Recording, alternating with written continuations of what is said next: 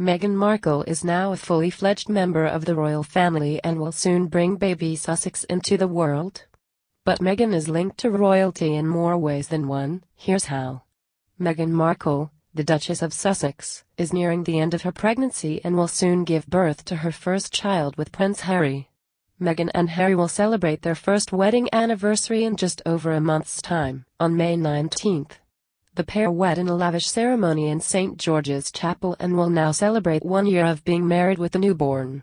As the royal family expands, Meghan joins a list of royal mothers who have given birth over the age of 35, or as the technical term used to dictate as geriatric mothers. According to the Office for National Statistics, ONS, the average age for women to become first-time moms is 28.8. This is on the rise, as the results from a 2017 study are higher than first-time mothers in 2016, where the average age was 28.6. The royal family has a long line of women who chose to have babies later in life and, at 37, Meghan is one of them. Queen Elizabeth II gave birth to her youngest son Prince Edward when she was 37 years old. The Queen also broke royal protocol during the birth, as it is said she had Prince Philip in the room whilst she was in labor. Traditionally, the father was not allowed in the delivery suite. Kate, Duchess of Cambridge, is another royal geriatric mother who had her third child and youngest son Prince Louis over the age of 35. Kate was 36 years old when Louis was born on April 23, 2018.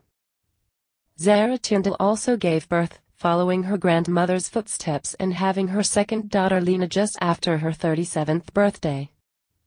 Looking back to the 1800s, Queen Victoria had her youngest daughter Princess Beatrice in 1857 when she also was 37 years old.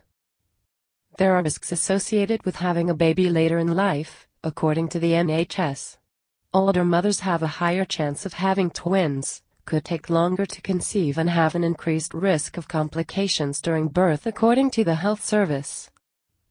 However, doctors state age does not definitively say whether someone will have a healthy pregnancy or not. Dr. Sarah Kilpatrick, chair of the Department of Obstetrics and Gynecology at Cedars-Sinai Medical Center, told Self in 2016 that a pregnancy is not suddenly dangerous as soon as a woman turns 36. She said, "We've learned that there is nothing magic about age 35. I would never tell someone that just because she's 35 she has to see a high-risk doctor only if there is something in her history or something that happened during her pregnancy that warrants it."